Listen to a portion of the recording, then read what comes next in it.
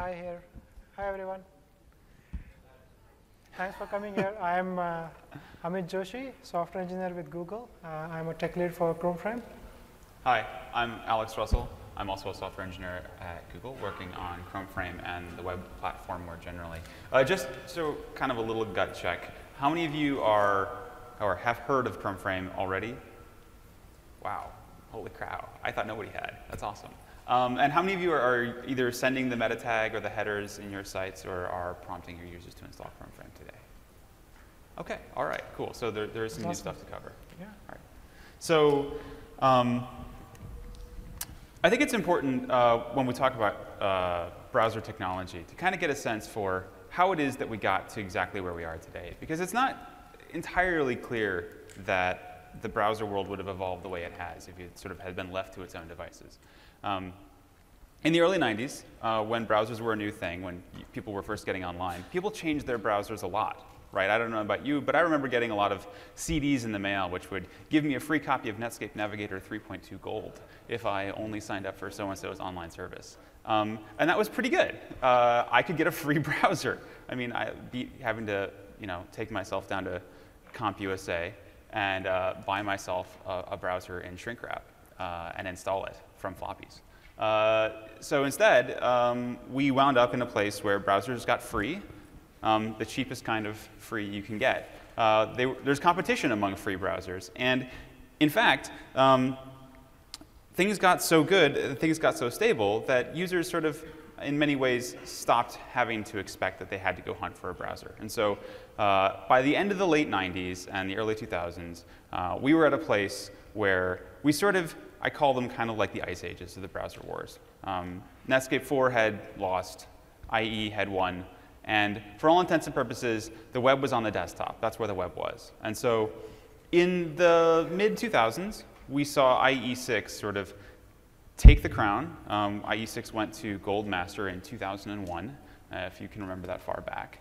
And that was the shipping best browser you could get for most folks from 2001 to 2006. Firefox came along, and the Mozilla Foundation did a great job to inject some competition into the browser space.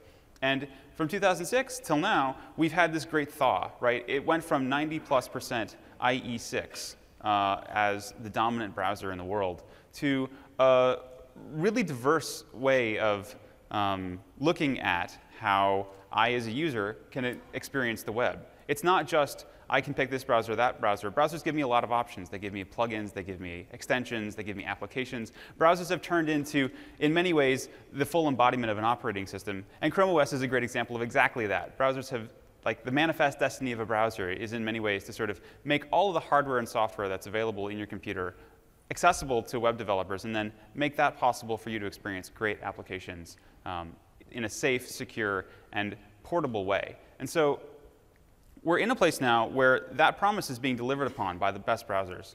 Firefox 4 is a great example. Chrome, I like to think, is a great example.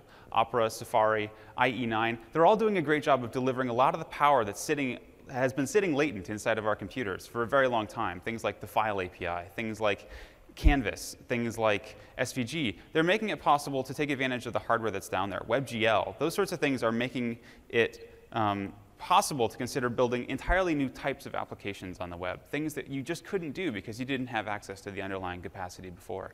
HTML5 is sort of the vehicle for that. And like any great thaw, things don't just necessarily all get better at once. The future isn't evenly distributed yet. So what we're seeing here is that the newest, latest browsers have this incredible capacity to change the types and style of application that you build. The way that you construct your applications can be fundamentally different. You can stop looking back over your shoulder if you can ignore old browsers. Well, things are really great in some parts of the world where you can do exactly that. We aren't necessarily burdened by the legacy of a browser war won and fought a long time ago. In the mobile world, like your new shiny tablets, CSS3 transitions and animations are sort of de rigueur. They're sort of the kind of thing where people don't talk about how awesome it is that you have them now. They start talking about how they could be so much better. They're sort of expected. They're not a thing that you're trying to shim in with a little bit of JavaScript. Gradients, rounded corners, you don't think about slicing stuff up in Fireworks anymore to go build a rounded corner. Nobody does that. Instead, you just use the CSS rule that gives it to you for free, which is great both for performance and for your ability to design and iterate quickly. And better JavaScript implementations are making it so that when we do need to go ask JavaScript to give us what we can't get in HTML and CSS natively, we can do it with a lot more assurance that it's not going to slow down our pages at runtime. And at the same time, we're getting the ability to get to brand new types of capacity for expressing what we mean in the APIs and in the platform through new APIs like audio and video and Canvas, things that once required plugins or weren't possible to do at all. So the mobile world is moving really, really fast because users upgrade their handsets relatively frequently, once every 24 months in the United States, maybe a little bit better.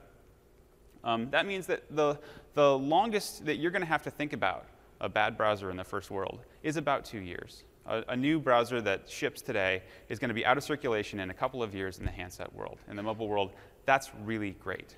It's very difficult to sort of think about how the desktop world would look if it was like that, because it's not anything like that. We're still thinking about a browser today, I don't know about you, but in many major applications, it's still a tough decision to make about whether or not you're still going to consider IE6 or IE7. These are browsers that came along almost a decade ago. So things are really good on the desktop in some areas too, right? Again, the thaw doesn't happen all in one place all at once, right? You get these kettles and moraines while you still have a standing glacier in some parts of the world. We've got really fast processors on the desktop. We've got better network available. We've got WebGL and WebAudio. A lot of these things are starting to show up really fast on the desktop because browsers that are auto-updating are moving even faster than the mobile world does. We can get new versions of Chrome out to users in the time that I thought was completely impossible. We did a study a couple of years ago about the auto-update rates with regards to security for Chrome. And what we saw was that because of the auto-update system in Chrome, we're able to get 90+% of users up to date within a week of the launch of a new release, which is really amazing. It means that if you're targeting the Chrome Web Store or you're targeting one of these other areas where we're moving fast, you can start to take advantage of this new stuff too. But that only is true if you can ignore the old stuff.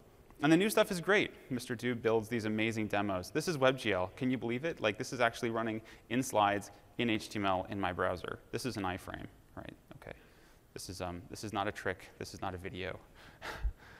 So how do we liberate ourselves to take advantage of this? Because this is sort of the white elephant.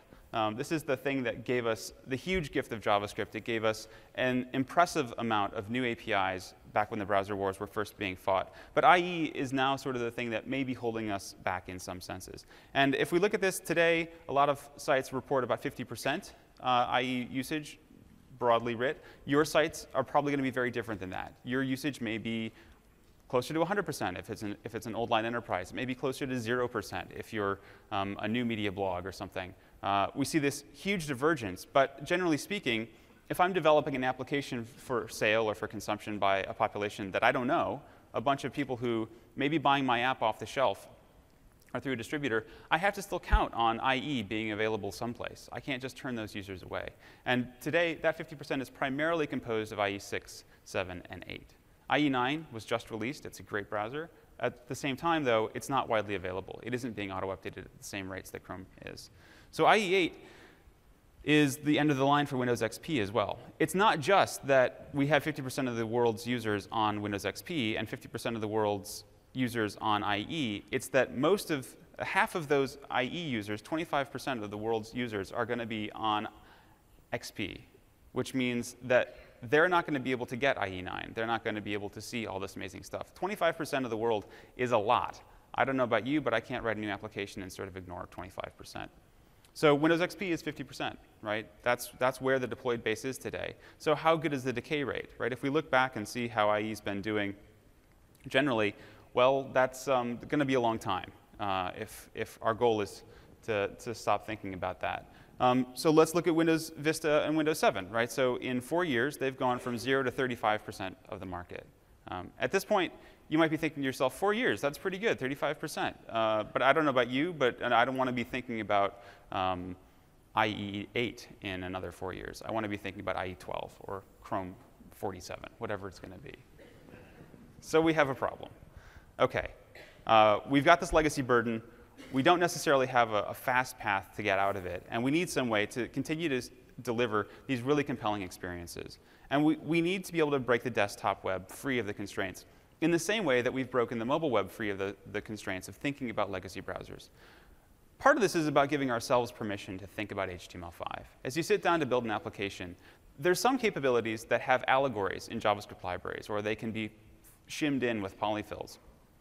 Those are the sorts of things that you can use in a degradable way if the semantic of HTML is close enough to what it is you were trying to say in HTML5 or in the new stuff. But there's a whole series of capabilities, things that are fundamentally new to the platform, things like WebGL, that don't have an allegory. There's no fallback for WebGL. There's no degraded view of it. There's no semantic WebGL. And so the result is that you're going to be making more and more hard decisions about delivering and using new capabilities in the platform as you move forward. So we want to give ourselves permission to use HTML5, and that means giving our customers permission to give us permission to use HTML5. We need them to consider HTML5 to be a viable option for an application delivery platform, which means that we need them to be able to run browsers that can do that. Well, that's a long slog, too. As we've seen before in the upgrade for Netscape 4, enterprises and large IT organizations move slowly. They move in large chunks, but they move slowly. And so we want to make sure that we can continue to build new apps without necessarily being hamstrung by the slowest movers in the pack, so that we can build really compelling experiences that drag the tailing edge of the envelope up closer to the front, so that everybody gets the new shiny faster, which is what we want. We want auto-updating browsers everywhere. And Google Chrome Frame can help. So Google Chrome Frame, for those of you who aren't familiar with it, is a bridge of sorts. Instead of asking users to replace their browser or asking IT organizations to run two browsers, Google Chrome Frame puts the power of Google Chrome inside of Internet Explorer. Not for every page, not all the time, but it puts it there only when you ask it to be enabled, and it falls back easily. It renders entire pages in Chrome's rendering engine, not just a little cut-out portion of the page. You opt in your entire page to it, which means that it is always opt-in, and it's one line to add it to your site. Chrome Frame strives to be completely seamless, though, so that users don't necessarily know that they're being asked to view something through a plugin. Things fall back to the IE rendering engine if Chrome Frame isn't there. And so as a result of our focus on delivering a seamless upgrade to the user experience, Chrome Frame has to share the network cache, it has to share cookies, it has to share a lot of the state, including things like clearing your caches or privacy management with IE. So that when you log in on a page that didn't have Chrome Frame enabled and you go to a page that does, the cookies that were issued to you in that process work in both places seamlessly. Chrome Frame tries really hard to make sure that something that happens in regular IE is going to continue to work in Chrome Frame and vice versa, that you're not going to see chosen protocol attacks or security issues. So how does it work? So for those of you who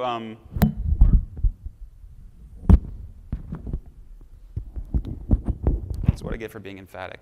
So for those of you who aren't really great at reading these diagrams, let me explain this. So the top block here is the process that is Internet Explorer. So when you launch Internet Explorer or you launch any browser, it creates a process in your desktop. And that browser process does a lot of stuff. In Chrome, it creates a process which manages other processes. And in many modern browsers, that happens too. IE8, IE9 all have the same sort of multi-process architecture. And so there's a browser process which manages the task of getting network resources, handing them back to the thing that's actually going to render them. And what Chrome Frame does is, instead of using the native MS-HTML control for rendering them, it hands that content back down to a Chrome browser process, which again has a multi-process system inside of it. So we get the advantages of Chrome sandboxing, reliability, automatically updated plugins with Flash. Those sorts of advantages all happen when you enable Google Chrome Frame, and only a small portion of the system lives inside of the host browser. We don't start up the Chrome process until your page asks for it to start up. So Chrome Frame delivers speed as a primary feature. We've always thought that speed is a primary feature for Chrome, and it's a primary feature for Chrome because it's a primary feature for your apps. So V8 helps your JavaScript go faster. It parses, runs, and executes JavaScript very quickly indeed. And Chrome Frame is able to deliver some network optimizations that aren't available normally on IE for things like automatically pre-scanning the documents that are, as they're being loaded to go fetch DNS requests more quickly. We can bump the number of network connections that are available to pages, even in IE6. And so a whole set of things are available to you through Chrome Frame that make your apps faster.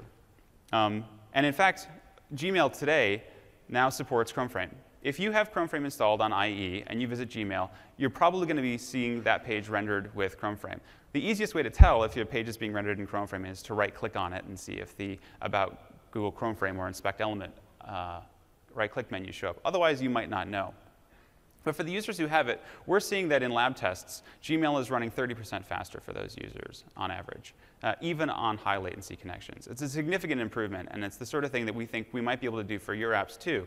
But as I mentioned earlier, it's not clear that that's always a win, right? We have to start up the Chrome process when we launch a document that's going to be rendered in Chrome Frame, and that can take a little bit of time. So the performance question isn't necessarily yes, it's always faster, or no, it's not always faster. We have to start the browser process. We have to start the renderer process.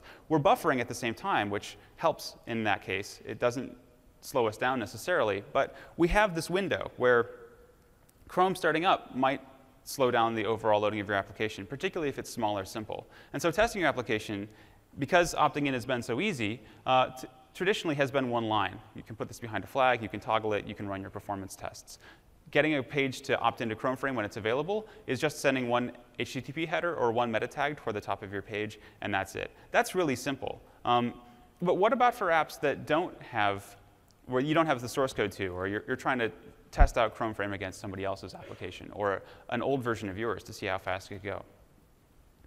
We added a registry key in the last year or so that gives us the ability to turn Chrome Frame into the default renderer. As I said earlier, Chrome Frame is only enabled for pages that opt into it with one of those two tags, that HTTP header or the meta tag. But many users asked us for a way to say, hey, I love Chrome Frame. I've only got a couple of pages that I still want to see rendered in IE. There's some legacy application. I want to change that default policy. So the Chrome Frame default policy hasn't changed, but you can change it yourself with a registry setting which says, is default renderer 1? In this case, Chrome Frame will be the way that all pages that you browse to in IE are rendered more or less, unless you explicitly configure a list of other options which are available to you. But we send Chrome's user agent and not IE's. Traditionally speaking, when Chrome Frame renders a page, we send IE's user agent string with the appended word Chrome Frame and then a version number so that you can detect on the server side whether or not Chrome Frame is available for you to send different content to if you're doing content sniffing or user agent sniffing, which many large sites do. But in this case, in order for this to be seamless, we want to send Chrome's user agent string. It turns out this is the easiest way for you to test whether or not your site is going to work in Chrome Frame without even opting into it on the server side. You can just toggle this flag in the client, reload the site, and see that your pages are rendered in Chrome Frame. Run your performance tests and understand how that's going to impact things, which is pretty good. So if you happen to have a lot of VMs up and running that you've juggled that have IE6, 7, 8, and Chrome Frame installed on all of them, you can set this flag and then see how it's going to do side by side how it's going to impact the load times and the run times of your applications. Well, that's pretty good, but it's not great, right? It still means you have to have these VMs, or you have to have physical boxes that have all of these different versions of browsers. It's sort of a testing burden. And so if you haven't used Pat Meenan's webpagetest.org, I recommend that you start using it for your performance testing. He's now at Google, but he started this project when he was at AOL. And it's a fantastic resource for understanding exactly what's happening when you load a page. And so thanks to the team that works on webpagetest.org, particularly Pat Meenan, there's now experimental support for Google Chrome Frame, which means that when you navigate to webpagetest in certain data centers,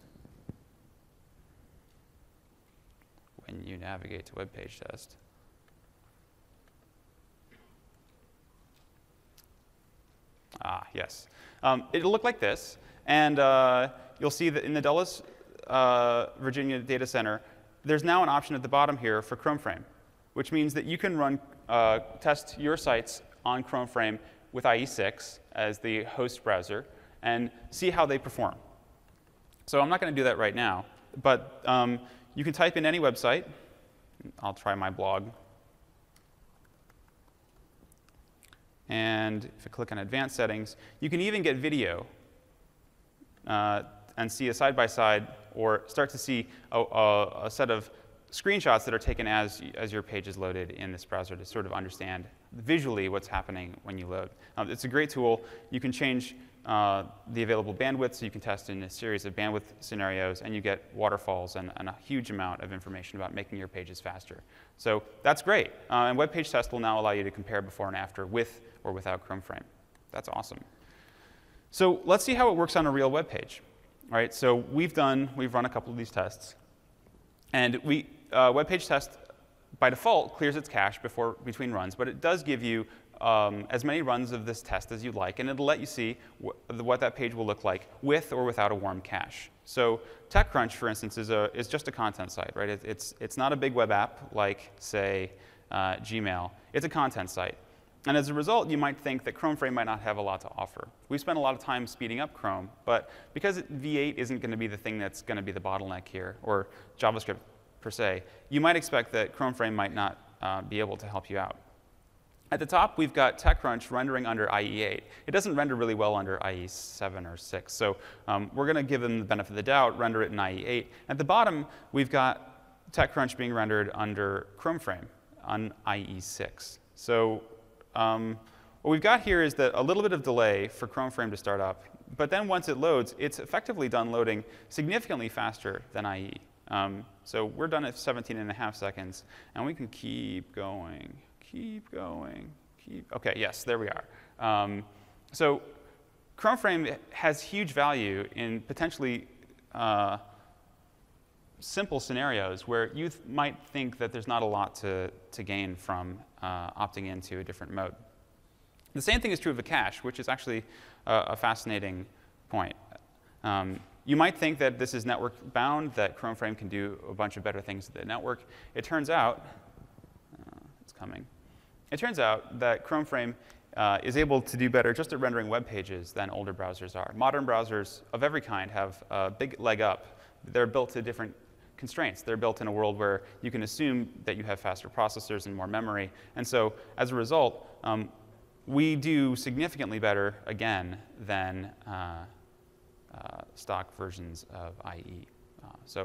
Webpagetest.org is a great way to do this. It's a great way to understand the performance of your site and understand the performance impact of Chrome Frame with regards to your site. So I don't know about you, but at Google, latency is everything. And if latency is a lot to your application, then Chrome Frame might be able to help. So we've spent a lot of time on the performance aspect trying to get Chrome Frame to work seamlessly with regards to the host browser, so things like security and privacy aren't an issue.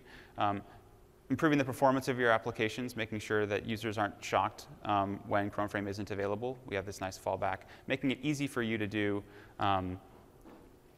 incremental upgrades to Chrome Frame, like many sites like Yahoo do, where Yahoo.com now sends the Google Chrome Frame header and meta tag. And that means that they're not asking their users to install it, but if it's available, if Chrome Frame is installed, it'll flip into the Chrome Frame mode when it's there. And if it's not, you just get the default fallback rendering. So for Yahoo.com and for a lot of other big sites, you can opportunistically take advantage of the users who already have Chrome Frame. And it's a one-line change, so we designed this to make it as seamless and easy for you to add to your application as possible. And we've done a lot of work in the install flow to make sure that Chrome Frame gets out of the way, because the important part isn't Chrome Frame, it's your application, right? We want you to be able to build HTML5 applications that work everywhere, that work well, but without having to get in front of your user, asking them to restart their browser, asking them to do something that feels unnatural.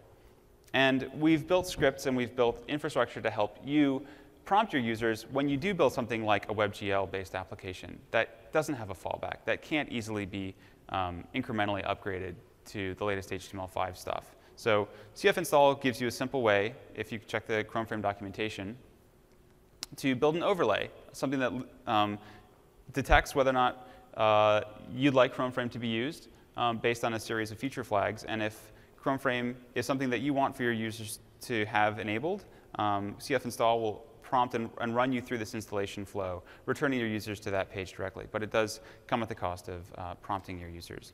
So to help understand how we can make Chrome Frame more seamless, I'd like to bring Amit, my colleague, back up. Thanks, Alex. So CF install is quite useful, and it will allow your sites to create overlays for install prompts. However, a lot of sites want more control over how to present users an install prompt. They want to show their own branding. So there has been requests from several of the developers to allow them to do that, provide their own UI, and basically have an install flow where users are redirected back right after the install to their own apps. So we did this for a few custom apps like Orkut and Wave, where I'm not sure if you can see that, but there is a Chrome frame prompt right in the middle of apps. And what happens here is a user clicks here, goes to the install flow, and after install, the user is redirected right back to Orkut in this case. Now, I'm very happy to announce that this is now available for everyone. All they have to do is create a custom prompt like Orkut did and point it to this URL. And as you can see, there is no script needed. After the install, user is redirected right back to the referring page. So that should allow you to create install prompts in a way that you want to show users with your own branding, and it could be pretty seamless. We were thinking how we can further simplify the install process. Maybe shorten it a little bit because downloading and install is a time-consuming process, and we're thinking we have like 120 million Chrome active users and a lot more installs that are not active, that are just sitting there.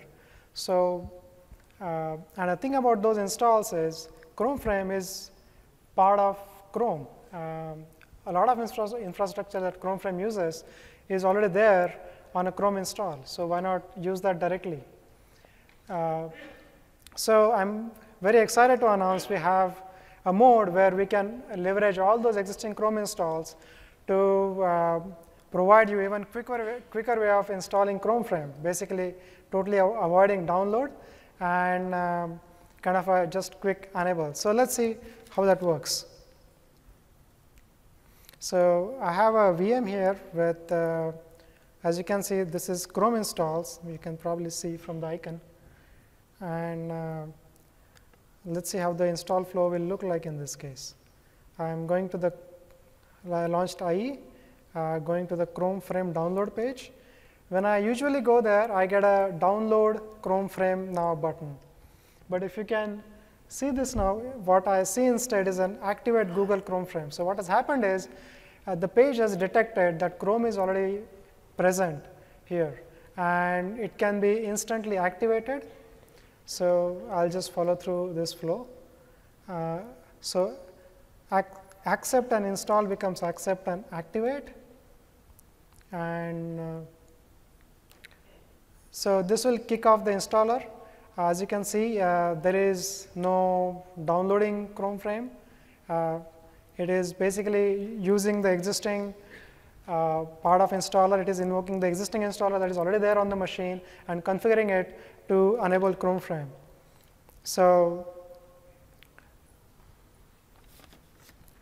right, and once this is done, this was configured with redirecting back to Orkut, and as you can see, this thing is loaded in Chrome Frame. So instead of you getting the Internet Explorer menu, you get the Chrome Frame menu, and you can see about Chrome Frame here.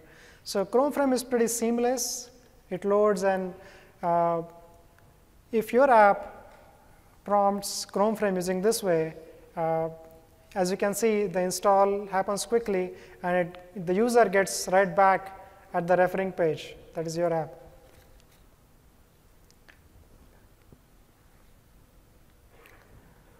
So one other concern developers had regarding Chrome Frame is a plugin, and it needs admin rights to install. So a common question is, if I start prompting users to install, it's fine if people have Chrome, and in that case, the flow is pretty smooth. What happens to others? What happens if users are not administrators on that machine? How many users will I lose is the underlying question. Internally, we found out that our installs are aborted about 30% of the time due to lack of admin rights on a machine. So this was a pretty important issue to solve, and I'm excited to announce today that we have a Chrome version of Chrome Frame today. We are launching it today in dev channel that does not require admin rights. Thank you.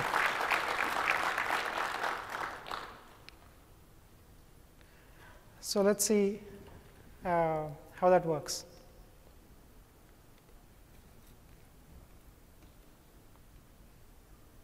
So as you can see, this is a Windows 7 machine, and this is a user account control settings dialog in which the UAC is set to always notify, so if you want to do anything significant on the machine, you'll get a very familiar UAC prompt. I'm going to launch IE, and so of course, any install on this machine is impossible without a UAC prompt, and a user is not an admin on this machine. I guess he wouldn't even get a UAC prompt, and the install will just fail silently. So you saw the Mr. Doob's demo, Clouds demo from the slides. This is the latest version of Internet Explorer, and see how that works inside IE. Unfortunately, it needs WebGL. So you see a prompt saying, sorry, your browser doesn't support WebGL. Please try with latest browser. Now I'm going to go to install Chrome Frame. So I go to the download page. Now there is no Chrome installed on this machine. So I get Google Chrome Frame as opposed to activate Chrome Frame that you just saw earlier. Click install, and this is the download thing. Now it will download Chrome, and it will go through the install process. So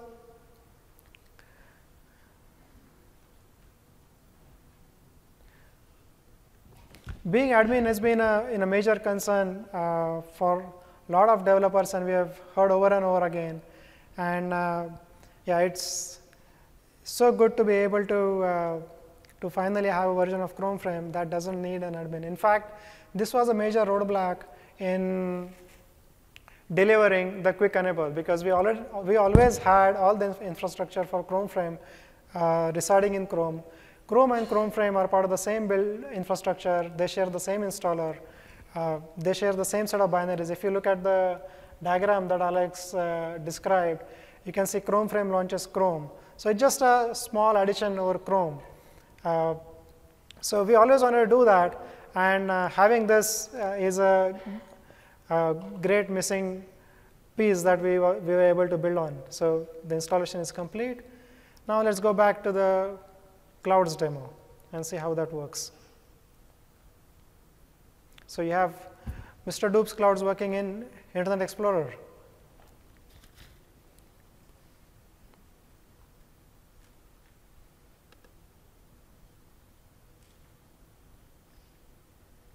So currently, the user level Chrome Frame is available in dev channel, and you would use this URL. If you don't see it far back, this will be available on the slide. We'll also make a posting on Chrome Frame user forums in case it's not clear. So with that, I'll invite Alex to talk about enterprise support. Thanks, Amit. Thanks. So what you just saw may sound amazing to you as a web developer. The ability to install Chrome Frame, not have to restart your browser, have it work per user without admin rights. But this scares the bejesus out of a lot of IT administrators. And admittedly, their concerns aren't wrong. If you're an IT administrator, you want your users to be running a lockdown configuration. So over the last year, we've been doing a lot of work to make sure that Chrome and Chrome Frame are able to be administered by you in the way that you want, including controls for group policy and group policy templates to help you roll out a lot of the custom configuration that Chrome Frame needs in order to allow you to do things like flipping the default renderer or providing a list of URLs to be rendered in Chrome Frame or in IE, depending on which way you have that policy set. And one of our most requested features was MSI installers. We've got MSI installers now, both for Chrome and for Chrome Frame. They're released roughly on the same schedule as the regular Google Chrome updates. And those are available for you to push out over software update inside of your enterprise, so that instead of having your users necessarily have to try to do this and fail or go around you, you can centrally control this through the group policy mechanism. And those policy mechanisms allow you to do things like control auto updates. This is one of our most requested features. The group policy controls that are available for Chrome and Chrome Frame allow you to control when updates to Chrome and Chrome Frame are rolled out inside of your enterprise. And so with that, I want to say thanks. We've got a lot of time left for questions. So we have mics here and at the back. And so welcome to Amit back up. But thanks a lot for coming, and looking forward to what you have to ask us about.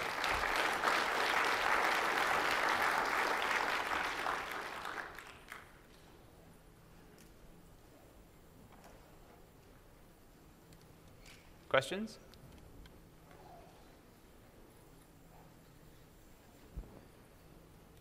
Hey there. First of all, I'd just like to say thanks. This is probably one of the single most time-saving devices in releasing us web developers from the shackles of IE. My question, I have a couple questions about user agent. One, is the user agent unique enough for us to be able to distinguish it in like Google Analytics? Google Analytics has support today for Chrome Frame. So if you check out your Google Analytics browser stats, Chrome Frame is broken out separately than regular IE. Awesome. And then second, and this may be more of a question for the GWT team, but do you know if the user agent for Chrome Frame behaves, talks, and smells like a Chrome user agent on the GWT side? I think I'm not sure about the current state of that patch.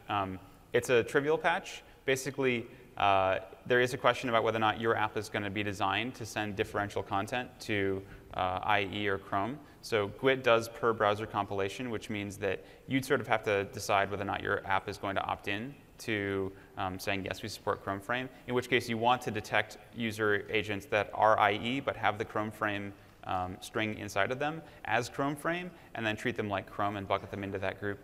But it's not a cut and dried thing for GWT, right? You certainly want to know that your application is going to be configured to send the header or the meta tag. Else you might be sending the wrong content to the wrong browser.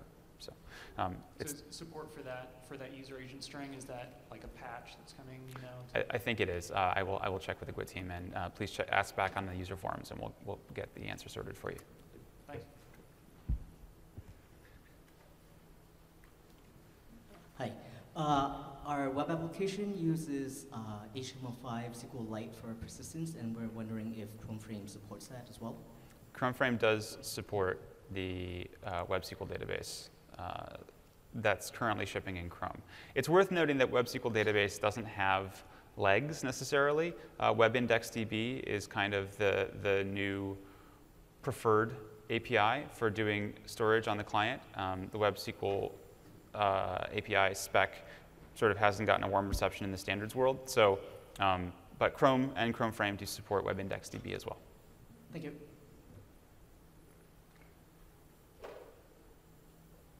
Yeah, quick question. The amount of user base that you have as far as IE6, 7, and 8, as many IE6, 7, 8 users there are, how many would you say are actually using Chrome Frame right now? So we haven't sort of announced Chrome Frame usage numbers. I think the primary thing for us as the Chrome Frame team isn't necessarily how many users are using it, because that's a proxy for you about how many users are going to be seeing this prompt, right? It's how quickly is Chrome Frame going to get out of my way, or how many users can use this if I ask my users to need or enable Chrome Frame.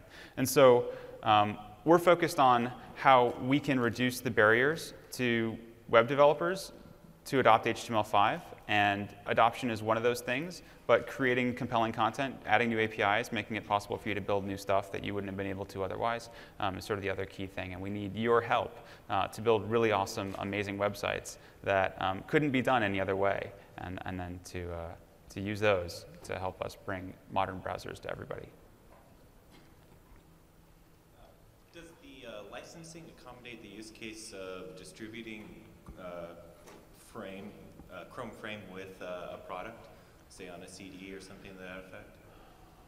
I guess we'll have to check up on that. Yeah, I think we'll have to check, but the MSI installer is available for you to use inside of your enterprise. I'm not sure about outward distribution. I can check with legal. Okay, thank you. Firefox. So what about Firefox? Well, Firefox isn't, I don't know, as a web developer, Firefox is not my big problem, right? It's not the squeaky wheel, so it's not really clear that Firefox needs the help. They're doing a great job. The Firefox team is really doing some amazing work with Firefox 4, and I hope to keep it up. They've committed to a faster update and release cycle, so I'm excited to see what happens there too. Hi. Can Chrome Frame be hosted in a private enterprise network where they don't have internet access? Yes. So the question was, can Chrome Frame be hosted inside of, yeah.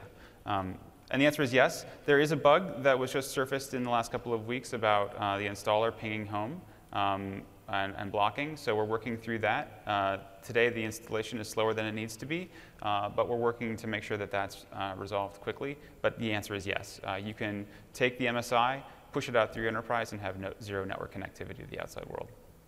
Awesome. Thank you. Great work, you guys. Since Chrome has Flash built into it, does Chrome Frame also? Chrome Frame does include all of Chrome, including the built-in version of Flash. Right. So you could have basically an IE6 that has an older version of Flash, and then Chrome Frame that has a newer. Yes, but we're committed to, I mean, the good news there, yes, we're committed to giving users a secure browsing experience with Chrome. That's why we don't make old versions of Chrome available, generally speaking.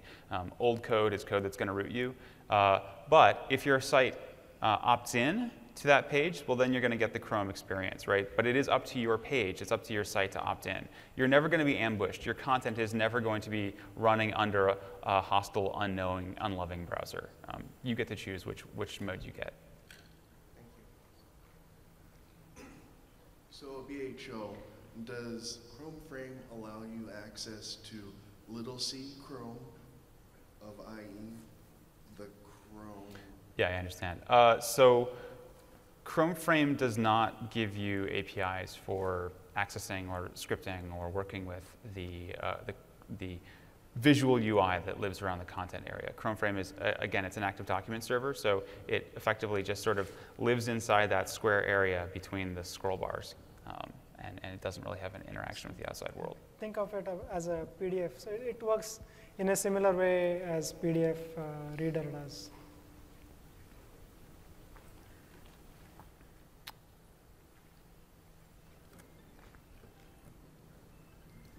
Is the Chrome Frame cache integrated with IE's cache? As in, if you clear your IE cache settings, does it clear the Chrome Frame cache as well? Great question. Yes, the Chrome Frame, IE8 introduced APIs for coordinating that process. So in IE8 and upward, when you clear one part of the cache, Chrome Frame will try to clear the analogous part of the cache for Chrome Frame. In older versions of Chrome Frame, we actually blow away everything when you clear the cache.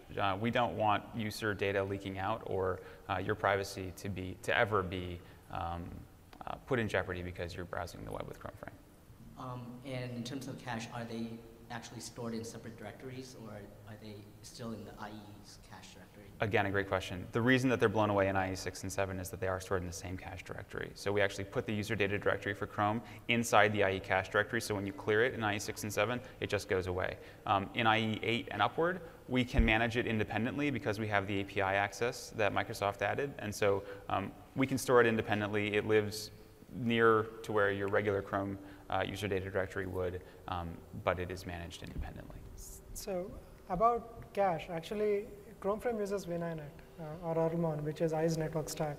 So Chrome Frame's cache is IE's cache.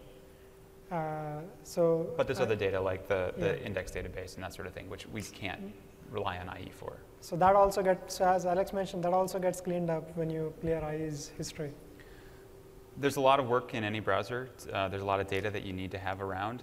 Things not just like your user history or your cache, but also things like the safe browsing list, the auto update system. All that stuff has to live someplace. And so even though we do use IE's cache for almost everything, we do have to carve out separate space for certain operations. Thank you. Hi, one question here.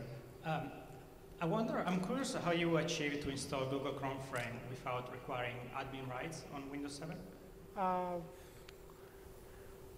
We can talk offline. Okay. Is there any, well, it's a detailed technical discussion, and I'm not sure every web developer or HTML5 developer is interested in that. Can I take a shot at a quick answer? Go ahead. As you saw in that process diagram, a very small part of Chrome Frame lives inside of the process space of IE. This is how BHOs, which are these little components that IE decides to load up at startup time, work. We need some way to get Chrome Frame loaded. We figured out a way to do that. And so once that's done, everything else can work as normal. We just have to be inside the process space. And just to confirm what you showed previously, you didn't have Chrome installed on the machine, right? We showed two different ways. Like the second demo, you didn't have Chrome installed, you just run from. That's correct, yeah. Okay. And the second question, what's the story of WebGL on Windows XP? Does Google Chrome Frame support WebGL on XP? Yes, it does. Okay. And does it mean that it also brings all the security issues on XP as well? Well, the security issues for WebGL are interesting, and Chrome has done a lot of work to make sure that the commands that are sent to the GPU have been pre-processed. There's a separate rendering process for GL commands and an integrated pipeline for sending stuff out so that we have a place to verify what's getting sent to the GPU. We've got a lot of work happening for things like shader verification to make sure that when you use a WebGL shader, it isn't going to be sent sort of naked down to the GPU. And there's also a blacklist and whitelist for graphics drivers. Not everybody is going to get regular raw rendering down to what the graphics card provides, because graphics drivers are not known for being the most secure code in the world. They weren't necessarily written to be exposed to all the web's content. And so today you're saying that it's possible to write bad WebGL code that can crash the machine? I didn't say that. I'm saying that that's something that we're working hard to do. It's possible to write code in anything that will crash lots of stuff. But no, if you do see a crash like that, that's something that we need to work on. That's not the promise of the web. Okay, thanks. Can you tell us what Microsoft are making of this? Are they positive about it, or how do you feedback? My name is Giorgio, working. Just because. Oh, okay. They cut my microphone because I'm working Microsoft. I'm an HTML5 evangelist, so I love HTML5, and I'm one of those evangelizing HTML5. So you can ask him. I'd love to be there if you get an answer. I would love to know what they think. Any other questions?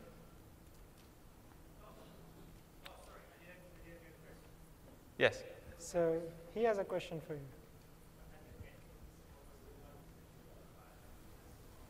Let's use the mics.